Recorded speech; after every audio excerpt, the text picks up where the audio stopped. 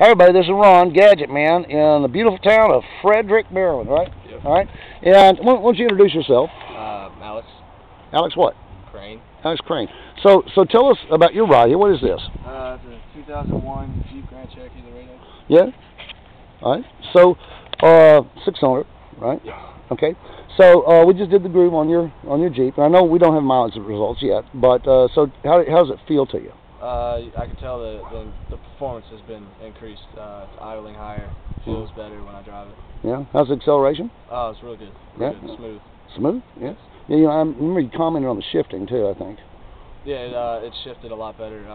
It's an automatic, but when I hit it, I could definitely tell it shifted a lot smoother into the next gear. All right, and tell these folks in Gadget Man land what you do for a living. Right now I'm actually unemployed, but I'm also a Marine reservist. There you go. See? He's a jarhead. Oh, come on. There you go. That's all right. There So, anyway, once again, we're coming to you with another modification, and as soon as we get some mileage reports from Alex here, we'll get back to you on that. Now, we have a saying in Gadget Man land. It says, smile for a stranger today. You'll both be glad you did. You want to try that? Sure.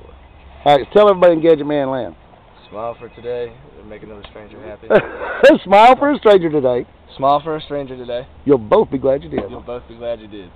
You see that smile? Ain't you happy? We'll see y'all later.